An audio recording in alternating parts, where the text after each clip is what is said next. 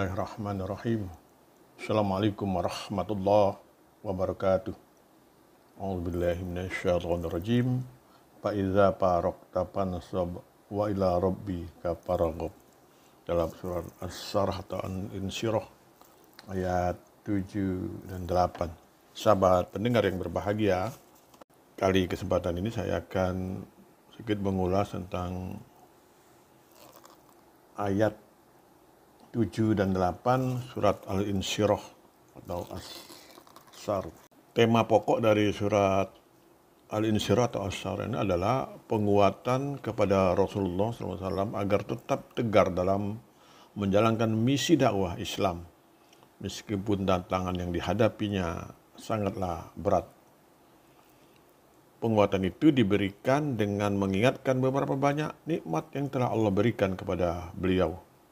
Bukankah telah kami lapangkan dadamu misalnya, dan kami ringankan beban yang memberati pundakmu, dan telah kami tinggikan sebutan namamu. Sahabat pendengar yang berbahagia, ada pada ayat pertama, ayat 7 tadi misalnya, perintah pertama yang kita ingin sampaikan adalah Faiza faraqta fansab.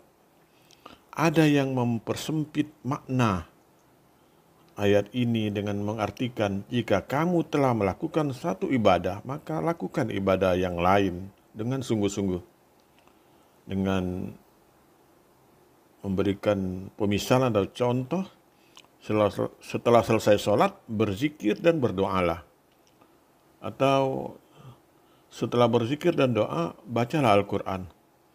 Akan tetapi prinsip keumuman, redaksi ayat ini harus dimaknai lebih luas, menyangkut semua aktivitas manusia, tidak terbatas pada ibadah makdoh. Inti dari perintah pertama ini, menurut hemat kami, adalah tuntunan kepada orang beriman agar jangan dibiarkan waktu berlalu tanpa melakukan sesuatu yang berguna. Sahabat pendengar yang berbahagia, dari kaidah Faiza faraqta fansab ini kita turunkan atau dapat kita lihat beberapa prinsip dalam praktek kehidupan kita sehari-hari. Prinsip pertama misalnya istirahat adalah ganti pekerjaan.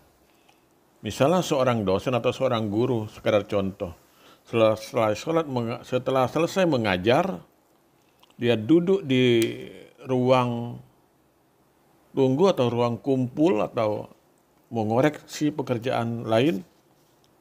Setelah itu berbincang sejenak dengan sesama rekan kerja atau sesama dosen, sesama guru, dan membuka WA misalnya untuk bermedsos. Waktu yang tersisa digunakan untuk membuat persiapan mengajar. Kemudian berjalan di sekitar gedung atau di sekitar tempat yang untuk meregangkan otot setelah duduk beberapa jam sambil menunggu waktu sholat misalnya. Intinya semua waktu digunakan untuk sesuatu yang berguna, tidak ada yang sia-sia. Bermedsos misalnya juga tujuan memperoleh informasi dan silaturahmi juga pekerjaan yang berguna. Oleh karena itu, sahabat pendengar yang berbahagia, menjalankan ibadah dan pekerjaan dalam keadaan segar dan semangat adalah prinsip. Prinsip yang kedua adalah jangan menunda pekerjaan. Pekerjaan yang bisa dilakukan hari ini jangan ditunda sampai besok. Atau nanti, besok, hanya ada dalam kamus para pemalas. Jangan menunda pekerjaan sampai kehabisan waktu, kehilangan kesempatan atau kedaluarsa. Menunda-nunda pekerjaan menyebabkan menumpuknya pekerjaan yang terbengkalai. Menunda-nunda sholat sampai detik-detik terakhir atau injury time adalah kebiasaan yang buruk. Menunda bayar hutang, termasuk hutang ibadah atau puasa misalnya, bisa berakibat hilangnya kesempatan karena di bulan Ramadan tahun berikutnya telah datang kembali. Apalagi kalau menyangkut hak-hak orang lain. Hutang akan dibawa sampai hari kiamat, sampai mati. Nabi Muhammad SAW mengingatkan kita semua, gunakan 5 hal sebelum datangnya 5 hal masa mudamu. Prinsip yang ketiga adalah jangan pernah menganggur. Yang dimaksud menganggur bukan tidak menjadi PNS, tidak juga bekerja di perusahaan atau di pabrik dan sejenisnya. Yang dimaksud menganggur adalah membiarkan waktu berlalu tanpa melakukan sesuatu yang berguna, baik untuk diri sendiri maupun orang lain.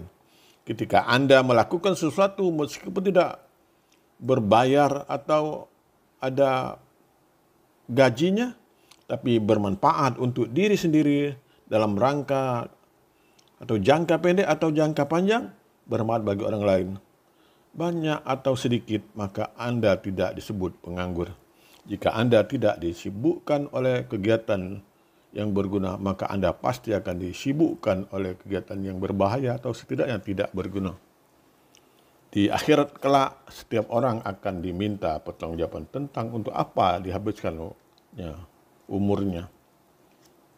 Sahabat pendengar, dari prinsip pertama tadi itu Pak Iza Parokta Pansop, yang kedua atau faedah kedua atau perintah kedua dari yang ada di surat ayat 8 adalah wa ila rabbika farghab, mengarahkan orang beriman agar menggantungkan harapannya hanya kepada Allah.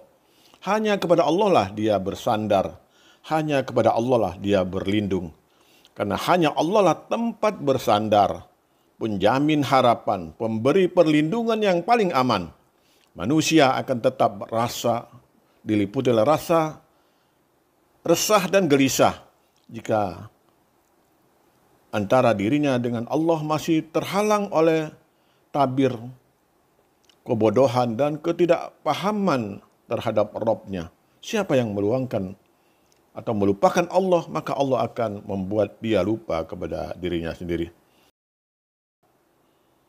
Adakah manusia yang bisa mengelak atau bersembunyi dari Allah di hari perhitungan?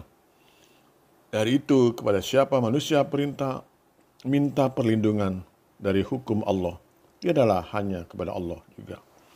Sahabat pendengar yang berbahagia, Allah memberikan jaminan kepada hambanya yang selalu mengingatnya, menyandarkan diri kepadanya, dan memohon perlindungan darinya. Ingatlah kepadaku, aku akan mengingatmu. Dalam surat Al-Baqarah ayat 152 dan banyak lagi misalnya ayat-ayat yang menyatakan tentang itu. Surat Muhammad ayat 7 misalnya. Jika kalian menolong agama Allah, Allah akan menolong kalian. Sahabat pendengar yang berbahagia, jaminan Allah kepada orang yang istiqomah dengan imannya dalam kehidupan akhirat, antara lain keringanan dalam sakaratul maut, yaitu orang-orang yang diwafatkan dalam keadaan baik oleh para malaikat dengan mengatakan kepada mereka, selamat atas kalian, masuklah kamu dalam surga yang disebabkan apa yang telah kamu kerjakan, dalam surat An-Nahl ayat 32.